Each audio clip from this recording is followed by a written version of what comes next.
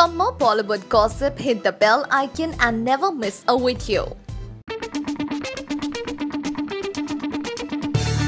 Salman Khan has been a godfather to many in the industry, and while there was a phase when the Khan refrained from working with his family, it now seems that the bhai no longer has any qualms about this.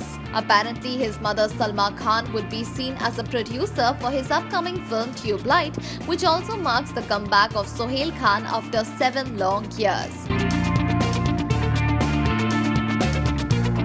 But his goodwill is not limited to just the Khan clan. We had also reported of how Salman met ex-Flame Katrina Kaif's parents and had a discussion about the debut of their daughters Sonia and Isabel. But while Salman has progressed in his choice of directors, he ensures that his family members are involved as producers.